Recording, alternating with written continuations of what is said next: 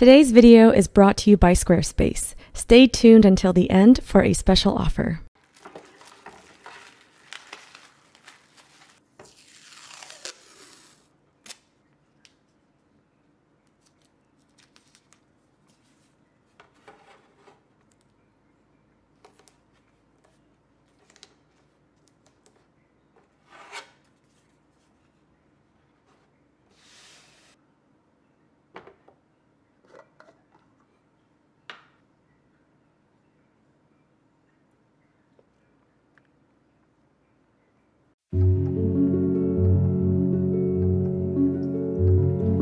Hello dear friends, and thank you so much for tuning in to today's oil painting time lapse, which is a special one for me because it is my very first master copy. I'll be doing a study of this painting by the legendary William Bouguereau, one of my favorite oil painters of all time, and attempting to learn his technique. Over the years, I've experimented with many different painting processes and ultimately found a few through trial and error that worked pretty well for me, but I've never actually studied how they did things back in the old days, the classical approach. I think there was always this grain of doubt in my mind that I wasn't quite sure if I was doing things correctly.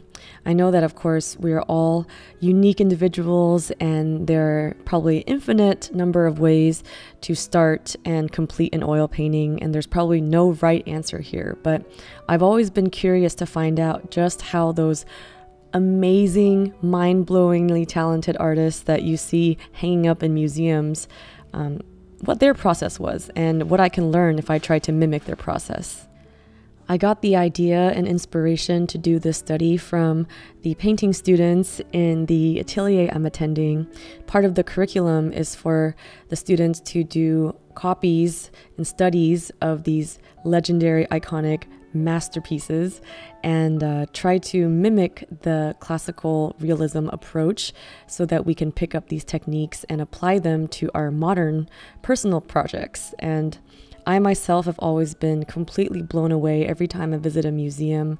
There's just a certain quality about paintings, especially realistic paintings done in the 1800s or 1700s, that you don't see a lot in modern day. And so it really piqued my interest, and I was curious to see if I did my research and was somewhat prepared, and if I followed the process as diligently as I could, would I be able to paint something even slightly resembling what I see in the museums?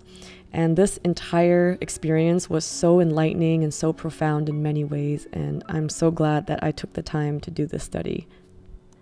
By the way, if you want to see a 60-minute version of this video in which I'll walk you through step by step how I created this, how I mixed the colors, full hour of voiceover and instructions, feel free to check out my Patreon at patreon.com/happydartist.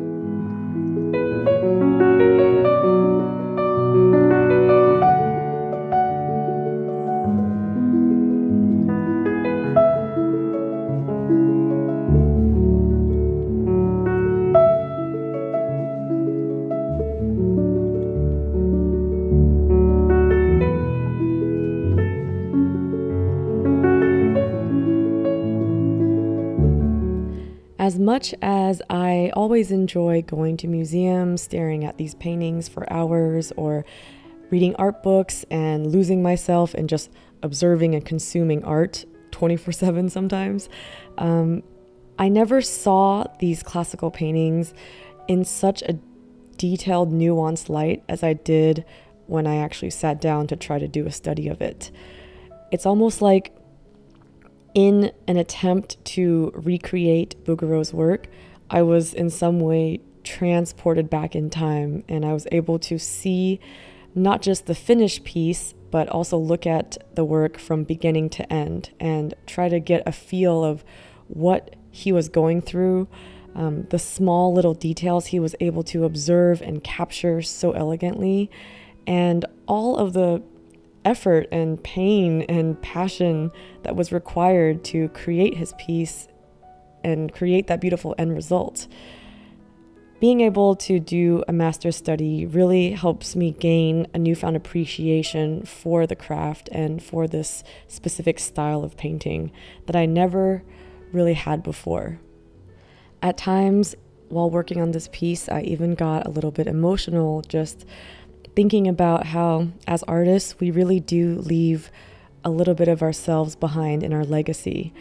Even after we pass away, there's a possibility that in the future there's some young artists out there who is still trying to learn from us, even when we're not around to teach them ourselves. And it just made me feel a new sense of respect for all these great artists who came before us and laid down the foundation and continue to inspire us long after they're gone.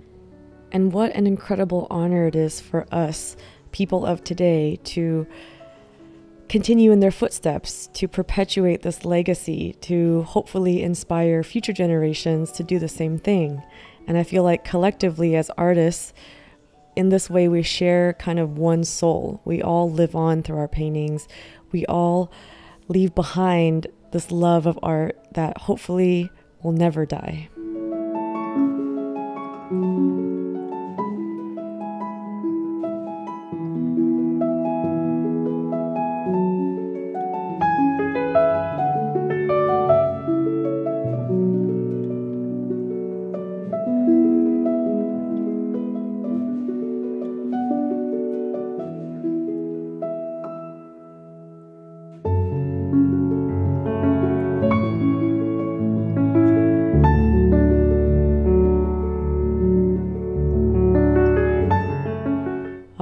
We are just about ready to wrap up this video.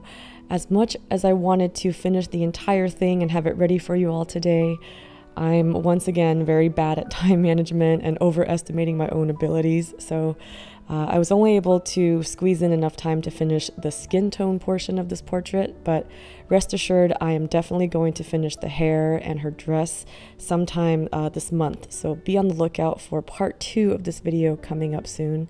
But regardless, thank you all for watching and listening to me ramble on. I hope this video was enjoyable to watch and inspirational in some way. And as usual, I still have my 20% off holiday sale going on, likely forever. So if you want 20% off your order of prints or originals, just enter the code HOLIDAY at happyd-artist.com. And if you're interested in learning more about how to paint and draw, I have lots of art educational content on my Patreon page, including exclusive video tutorials, step-by-step photo tutorials, live streams, podcasts, and even surprise art gift boxes. All available at patreon.com/happydartist. I'd love to have you join my Patreon family. I wanted to quickly thank Squarespace for sponsoring this video and for supporting my channel and the art community. I've actually enjoyed using Squarespace for 4 years now to build and host my online shop and website. So whether you need a domain, website, or online store, make your next move with Squarespace. Start your free trial today at squarespace.com and visit squarespace.com/happydartist for 10% off your first purchase. Also, if you want to check out more artworks, works in progress, and just random daily artist adventures, feel free to check out my Instagram, and you can follow me at the handle @happydartist.